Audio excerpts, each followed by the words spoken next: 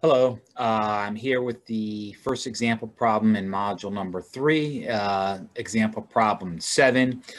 7, 8, 9 kind of go hand in hand, so it's very important once you get done with 7 that you follow directions because you will be copying 7 and pasting it to then continue building on it for 8. And then 8, once you get done, make sure it's saved in your module 3 folder. I'll be asking you to copy 8, paste it, and then you would be building on 8 to for 9. So 7 is built on to 8, 8 then is built on to 9. So right now, if you did not get a chance to review the notes on the overview ADO, please do so. If you did not do the pre-test in the assignment, do so before you start the example problem 7.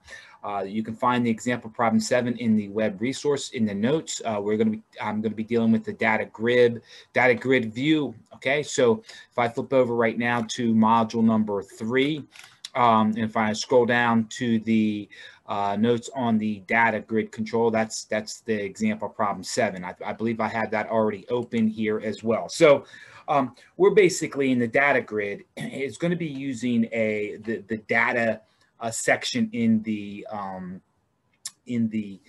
Visual Studio's toolbar, and you should be able to easily see that. But before I jump in that, I want to quickly review to make sure you guys have the program access on your computer, because there will be a download that you're going to be needing to download, and it is an access file. I'm not asking you to build the access file, but there is a download in this example problem. So if I go down to my search on the tool taskbar and I type in access real quick, and I'm asking you guys to do the same, you can see what populates open on this. Okay, I now can understand and let you guys know, I now know that my machine has the access program. I'm not asking you guys to open it, but do this check. If you do not have the access program, you're going to probably have to go to Office 365 and download that Office product. And that's it's a free download since you are a part of the Prince County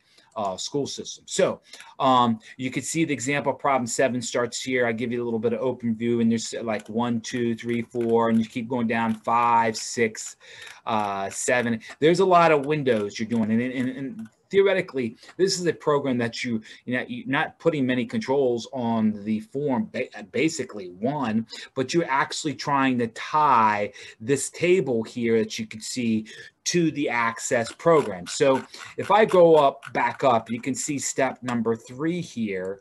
It deals with downloading. And so make an effort, as you guys should know, that you're going to download. If I go download, and I'll do it with you right now, and I go download, and you may get an error message or something, but it's going to download into your download folder. Okay, so if I pop myself right into the download folder, ladies and gentlemen, you should be able to see what I got downloaded here is credit right here. So I'm going to then right click. I want to pull it and do a right click menu, submenu, and copy. So I'm copying that file that's in the desktop, and I'm simply going to then go to my documents, go into advanced program, and you can see in the overview, if you don't have a module 3 folder yet, you need to make sure you have module 3, because the programs you're going to be doing this module 3, we should be redirecting it. So if I go into module 3, which I haven't done all the programs, but you can see I actually have example problem 7. So I'm just going to right click right here and paste. So I know that program of example problem 7 is kind of nested right in the same location and inside the module 3 folder.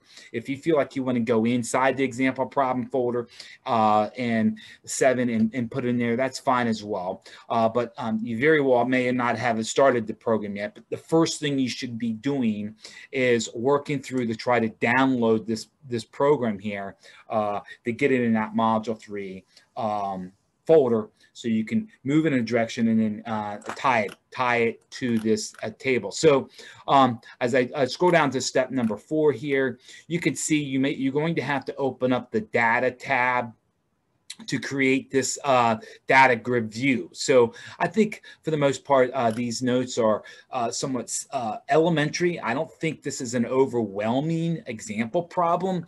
There's not much code and not much controls you're using. The goal here as we get started is teaching you how to tie a control on a form to an access database. So if I just drill down to the very bottom here a little bit, you can see there's limited. There are some global trying to turn some things on. So you may have to enter the code that you see here. We then have a public class of form telling you to rename it to credit. And then we have the form that we actually building a lot of the code inside the form. And then, try to do your best to have an exit button on this program as well to complete. So you get done, do the screenshot of the form, screenshot of the code, call it in a Word document, example problem 7, resave it to a PDF file, and basically upload this example problem. So this should be the completion, and you're going to be uploading right here to Canvas. This should be the completion of working through the example problem 7.